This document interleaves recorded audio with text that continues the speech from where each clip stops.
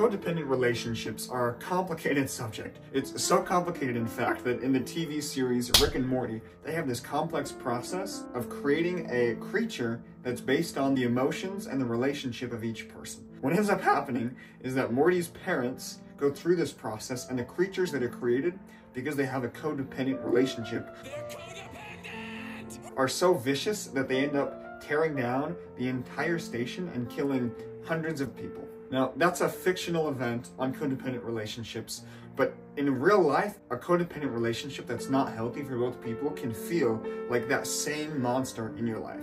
So I'm going to go through 4 reasons why so few codependent relationships are successful, and hopefully this helps at least one person recognize these signs in their life so they can take healthy steps in a good direction. Let's get started. Number 1 is there's a very fine line between being codependent and being completely dependent. Most codependent people will spend a lot of time with the other person, which can be great to build a relationship. When you rely on the other person for emotional support, you might spend a lot of time together.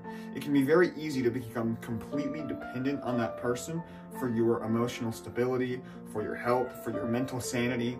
And what that means is there's so much in the other person's hand that if they don't do something that is exactly in line with how you perceive something or how you want something to happen, then you personally start to feel the effects very strongly. This means anytime that you are not their complete focus, your needs might fall to the wayside, and because you're so dependent on them, it harms you far more than anybody else. The second reason codependent relationships can be very risky is emotional isolation with your partner. If you have a bad day at work, or somebody says something unkind about you, then that person is the only one who you'd go to, who you'd talk to, and other friendships and relationships that you might have had before will fall by the wayside, and it will just become this person. This gives this single person a lot of control over your emotional state, and even if they have the best intentions, that pressure and responsibility is tough for a lot of people. Number 3 is when you spend so much time together, nothing is special. Think about how special school would be if you went for 1 hour a week. Your teachers were at the highest energy,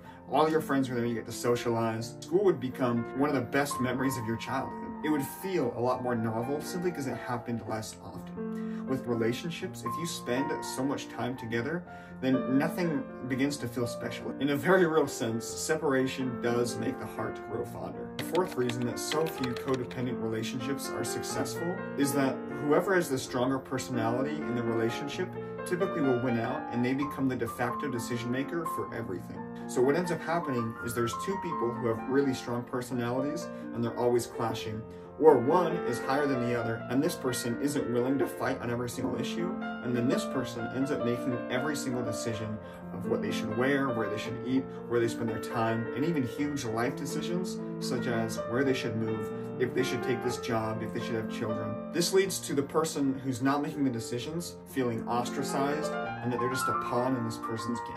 These are experiences that I've seen from codependent relationships and why so few of them are successful. If I had to sum everything up, it's that when you're codependent, there's so much relying on that single person that any slight deviation in the teeter-totter causes it to smash in one direction. If you've had a codependent relationship that's worked or that has not worked, or you have other ideas, please share your ideas, let me know in the comments.